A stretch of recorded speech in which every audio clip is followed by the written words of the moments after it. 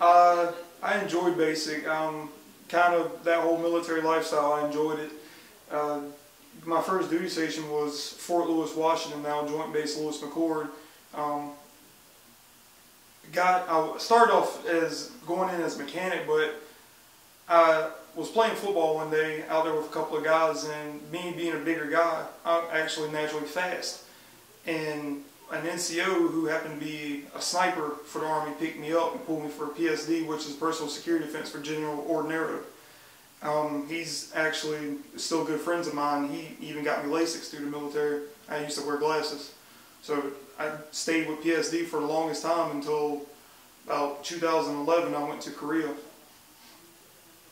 I went to Iraq during that time and then came out from Iraq, stayed Fort Lewis for about maybe 5 months and shipped off to Korea. Yes, sir.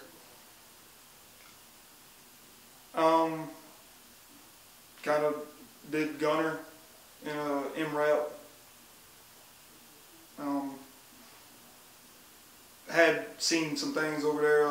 Got hit a couple times. Got hit by an IED, but nothing really major. That I call major, I guess.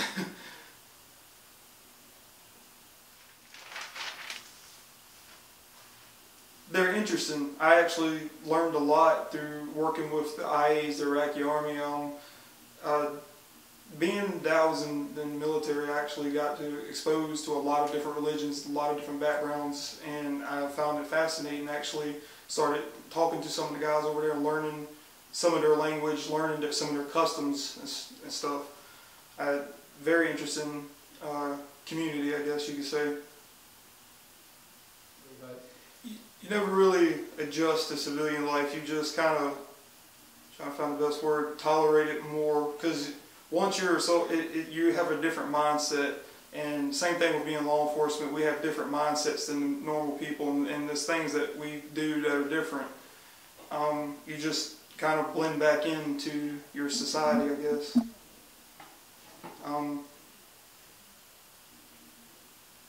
Basically, your support groups, like my friends from the military, we kind of hung around each other and we helped each other ease back into it. One of my good friends, Daniel Adams, I still talk to this day, Michael Relay. Those two guys, one's in Arizona, the other one's in Oregon, we stuck to each other like glue in Iraq and outside of Iraq, and still to this day. Well, I like serving my community, and it was also a dare from one of my friends that he told me, he was like, you couldn't make it through the LET, because I couldn't make it through the LET. Well, I'm very hard-headed, I guess. If you tell me I can't do something, I'm going to prove you wrong, and I proved him wrong. Excuse me. And being that Northampton County, I grew up in Northampton County, that is my home, that's my family, I naturally wanted to go to Northampton County Sheriff's Office. The law enforcement military community actually coincide with our uniform and appearances, our traditions, our rank structure. So it's a natural fit for military vets to go into law enforcement. I mean, it's almost the same. We have to be clean shaven. We have to have our uniforms natural, dress right dress. It's just a natural fit for us. So basically everything from the military mindset, the discipline, just that brought in right in with law enforcement, and myself and Sergeant Johnson, we were trained by the military to look at different things like people react and stuff like that. Being on a PSD, everybody's gonna come up and shake the general's hand. You got to pick out, all right, who's got ill intentions and who doesn't. And that was one of the classes we went through, was figuring out facial expressions, people's movements and patterns and stuff. And if we have experiences with those religious backgrounds, we can talk to them, we can get a little bit further with the person, knowing that it's not just some guy that, from law enforcement, security police. We can connect with them on a more personal level. And that has actually helped me out a lot. Also, another thing that helps me out is that the fact I grew up here, a lot of people know me. We're more understanding, I guess, of cultural differences.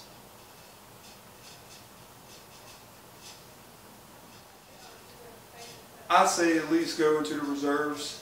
It may not be for you, but it can help further your life. given the fact that I'm a veteran and the VA is out there, the VA helps a lot with giving us schooling, giving us training to get jobs.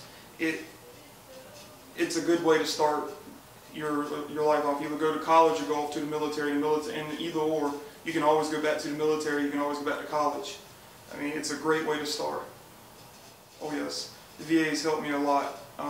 And as I mentioned, the K-9, for instance, the VA, I don't know how they can get more information out to the veterans, but I never knew about it, never even heard about it, and some of the people that I called the VA in higher levels didn't even know about it, about getting the K-9 services. But come to find out it's true. I have actual proof sitting at the house. Got a 4-legged proof. There's a lot of different things that the VA has out as opportunities for us. Now just kind of, the movies somewhat are real about when you go to basic training, about someone yelling at your face and stuff. So I mean, it wasn't really much of a shock when I was standing there in basic training and people were yelling at me. I was like, okay, I knew this was coming. All right, let's just do this. But the one thing that does stand out is the camaraderie that we have, that we will pull together. No matter the color, no matter the religious background, we're all here, we're Americans. We're here in one unit and we're going to fight together. Same thing with law enforcement. We're here together. Greatest friends of mine I work with still at the sheriff's office. I love them to death.